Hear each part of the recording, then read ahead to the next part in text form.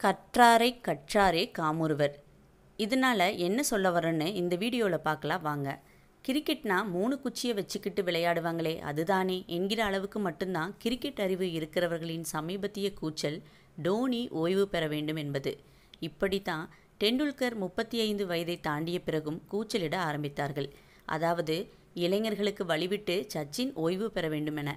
ஏண்டா சச்சின் விலகினாலும் கூட அவருக்கு பதிலாக ஒரே ஒருத்தனை தானடா சேர்க்க முடியும், சச்சினுக்கு பதிலாக கூடுதலாக 5 பேரை சேர்த்துக்க ஐசிசி ஒத்துக்காதேடான்னு யாரும் அப்போ கேட்கல. சச்சினும் கௌரவமாக ஒதுங்கிட்டாரு. இப்போது அதே கூச்சலை தான் தோனிக்கும் கிளப்புறாங்க.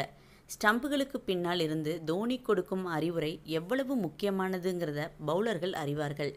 முதலில் பேட்டிங் செய்யும் 4 பேர் சொதப்பினாலும் 5ஆவதாக களமிறங்கும் தோனி மீது மட்டும் ஸ்பெஷல் பைனாகுலர் வைத்து பார்த்து கொண்டிருக்கிறார்கள். ஆனால் தோனி அவர்களுக்கெல்லாம் பதில் சொல்லி தன் மதிப்பை இதுவரை குறைத்து கொண்டதில்லை. தோனியின் மதிப்பை இந்திய அணி நன்கு அறியும். பழம்பெரும் பாடகர் லதா மங்கேஷ்கரும் தோனியின் அருமையை உணர்ந்திருக்கிறார். அரையிறுதி தோல்விக்கு பிறகு தோனிக்கு அவர் பதிவிட்டுள்ள ட்வீட்டில், நீங்கள் ஓய்வு பெற விரும்புகிறீர்கள் என்ற செய்தியை கேட்டுக்கொண்டிருக்கிறேன். தயவு செய்து அது போன்ற எண்ணம் வேண்டாம். நாட்டிற்கு நீங்கள் தேவை. ஓய்வு முடிவு பற்றி சிந்திக்க வேண்டாம் என்று கேட்டுக்கொள்கிறேன் என்று பதிவிட்டுள்ளார். கற்றாரை கற்றாரே காமுறுவர் என்று இதன் மூலம் தெளிவாக புரிகிறது.